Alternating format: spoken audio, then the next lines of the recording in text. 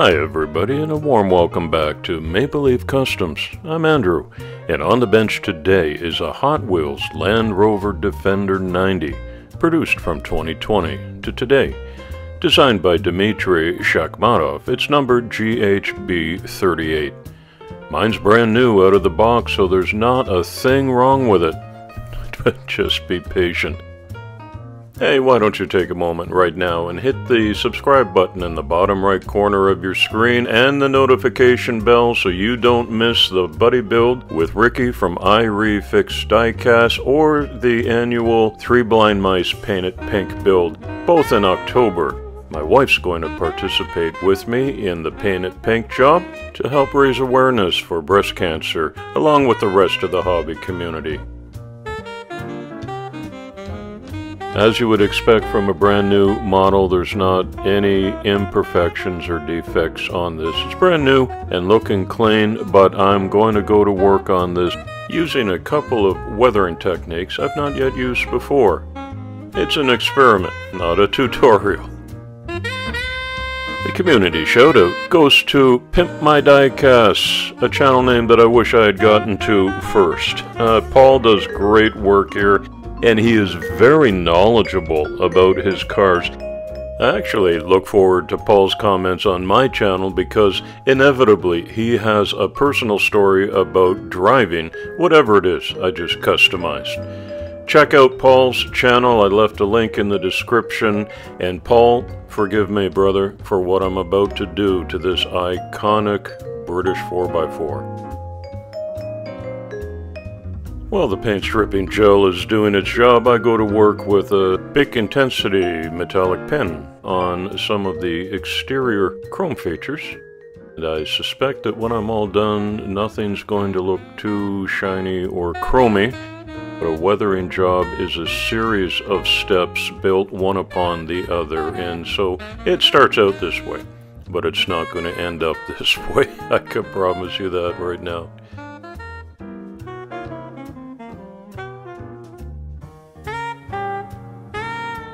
Hey, look what just arrived in the mail. I got my first set of Maple Leaf Customs channel stickers from Sticker Mule. These are really good quality vinyl stickers, and I'm excited to trade with you. So if you'd like to get one, let me know with an address and I'll put it in the mail for you all the way from Switzerland.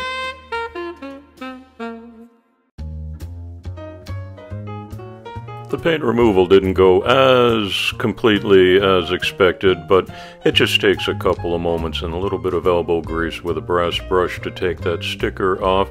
And I actually want to leave this fairly rough, so I'm not going to do any fine bare metal detail, but I will take out a cutting tool attachment, and off comes the passenger side door. I use my needle files for a little bit of fine work on the rough edges. You'll see why in no time at all. There are a variety of techniques for weathering your car effectively. I've already, as a beginner, used some cheap acrylic paints. Table salt might be the cheapest way to go, or you can invest a little bit more in some commercial products like AK Interactive Chipping Fluid, Typhus Corrosion. There's a rust wash, there's a variety of black washes you can use, and common hairspray gives you the same effect as these, and I'll try them all in upcoming videos. I like to start with a rust-colored primer. And what I'm doing now with a sponge is just applying some splotches of slightly off-colored rust, a little bit more orange. And this is all going to be underneath, but what I hope will be revealed after the chipping process is over. While some paint is drying, I get out that black wash. I'm using Vallejo here, just to dull everything down and take the shine away. Today I'm using the salt chipping technique, and the first step is to spray a little water mist on there and then just drop common table salt everywhere. And the idea here is the next coat of paint, the top coat, is going to go on the body over top of the salt that you've sprinkled on there. And when that is dry, which takes a half hour or so, you simply brush away the salt and that's going to reveal the rust coat that's underneath, and it gives you a very realistic, almost to scale weathering effect. Look at that. I tape off the body and I put the salt on the roof so that I can give that another color application. Often the Land Rover roof is white, and that gives an even more stark contrast between the paint and the rust underneath. Gotta have something that's off color from the rest of the car for some contrast, and today I've chosen an ochre yellow to put on the driver's side door, brushed on purpose so it looks like a home repair job. Now I've got a Dremel burr tool, and I'm going right back to bare metal just in some highlight areas that I want to look the most weathered. Around the fender wells, under the windows, wherever I think water might accumulate the most. In preparation for a chemical dip, another new technique for me, I'm using iron trichloride. It's also called ferric chloride or iron trichloride. It's highly corrosive, not to be used by children, and you can see it aggressively attacks the bare metal. I had already given a matte clear coat finish to the rest of the paint, which protects it, and there's no reaction with the stainless steel hemostats either. But look at the realistic 3D effect that you get from this, and a little bit of black wash is simply going to highlight where the bare metal has actually been corroded away, just like it would have been if left out in the elements. You can repeat this step multiple times as long as you go back to bare metal in the areas you want to be affected the most. It's a great technique.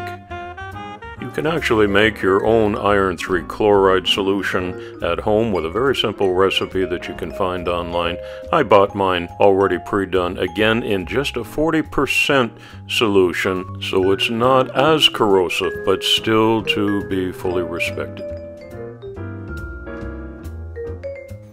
Once again, in the spirit of trying things that are new for me, I'm attempting a spider web crack technique on this new and pristine windshield that I just took care to highlight the wipers on. And I'm just using a craft knife here and digging in deeply. If you're creatively artistic or not, you can make some realistic looking cracks. On the back, I want it to look absolutely broken. Remember, it's a series of levels of weathering that goes into making these look as realistic as possible, and after the salt chipping and the chemical dip and the black wash, I'm going with my Tamiya weathering powders now, basically all over the body of this, taking away any shine at all, because this is to look as if it's been out in a field. See how effective that looks, especially on the hood and the corners where I went back to bare metal and did the dip. A little more rust wash on there, especially where the most aggressive weathering is to take place. Now I use a little bit of panel liner just to accentuate the shot lines on the doors and the elevated roof ridges and make them stand out, as if some dirty rainwater had accumulated in these areas. Citadel Typhus Corrosion is another product that gives a very realistic effect wherever you apply it sparingly.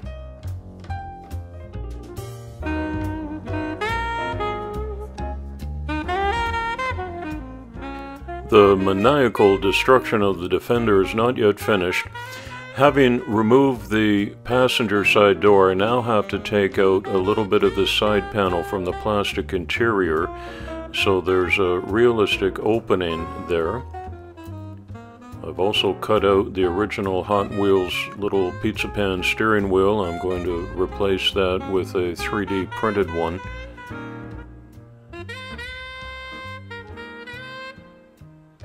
And your imagination is running wild with why I'm doing such destructive work.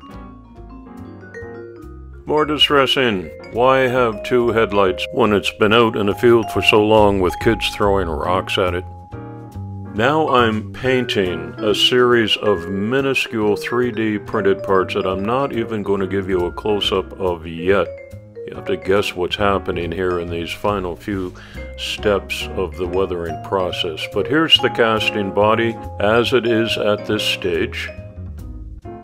Very happy with that, but I'm going to make a tarp out of some tissue paper and some Mod Podge. It's a very simple process.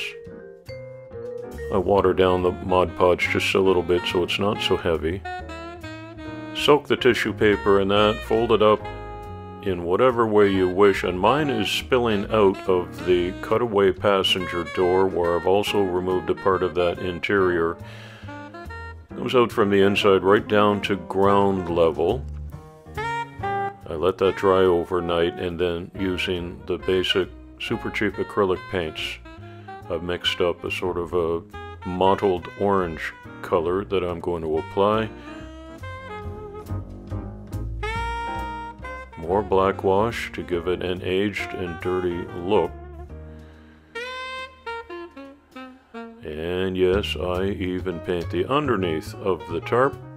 And look at this, how small can you get with these 3D printed parts? That's a wheel hub that I made, and I'm painting it silver, and then I'm going to mess it up with a little bit of rust wash. And I've taken off the front passenger tire. I was trying to think of all the different ways I can make this look weathered and beaten. I used a Pringles potato chip lid as a little diorama. Here's a cinder block to hold up that missing wheel under the hub.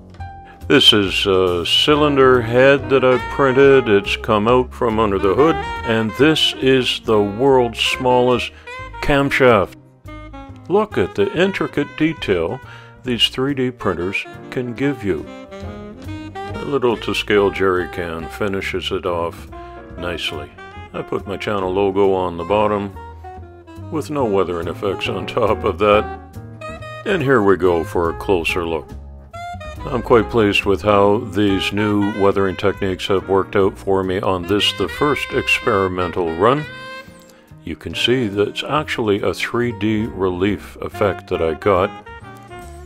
And that combined with the black wash and the rust wash and the broken windows and the spider web cracks and a tarp and a rusty wheel hub, I think I achieved the effect that I wanted to just right. But I'm still learning, and I'll get better at these effects for sure. Hot Wheels did a nice job in the beginning. It was simply a muddy Defender, as a Defender should be. But I went to the extra mile and left mine out in a field for a long time behind the barn, and it looks like this. Beaten to within an inch of its life, but it's a Land Rover Defender. It's going to live again because these are indestructible. It just needed to be hooked up to a chain and dragged into the garage, and here it is where somebody's going to go to work on it. There's a lot of work to be done, as I did, and I had a great time doing it. I hope you enjoyed it.